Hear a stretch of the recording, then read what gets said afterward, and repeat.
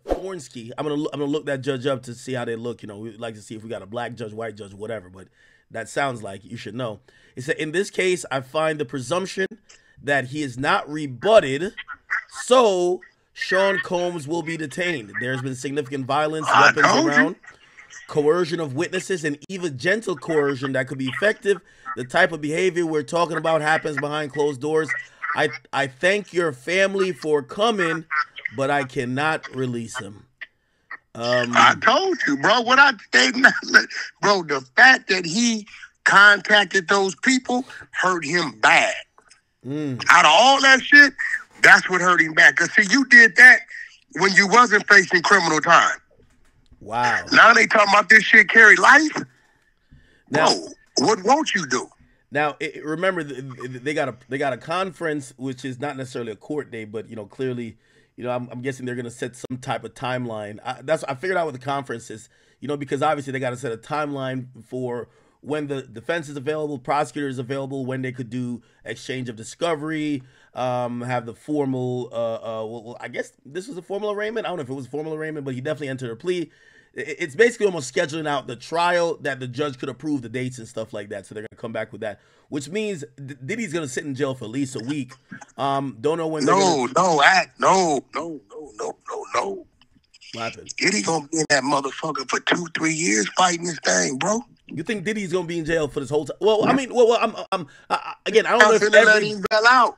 I don't know if, well, you know, they're going to try other bail applications, right? Like, No. You got to go to the judge. That's the feds. Yeah. That's on the judge. Yeah. I don't give a fuck where you go. That's on the judge, bro. That's the feds. No, I agree. But you know, they try to do it. Obviously, this was state. They try to do it Thug. Be like, oh, things has changed. We could verify that.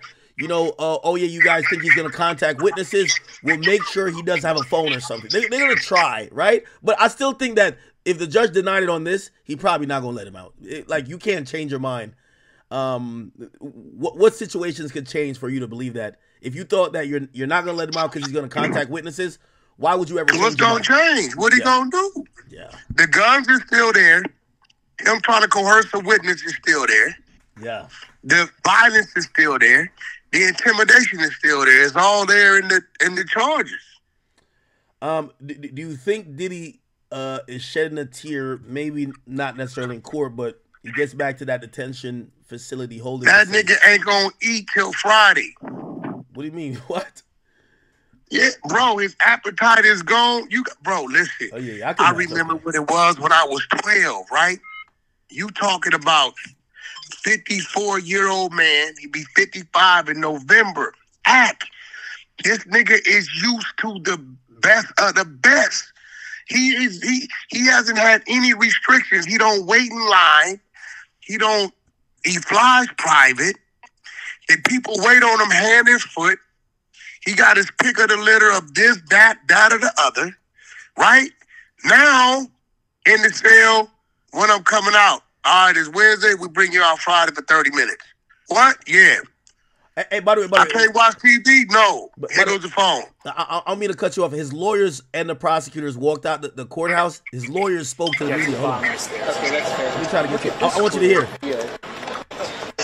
His lawyers is addressing the press a lot. I ain't gonna lie.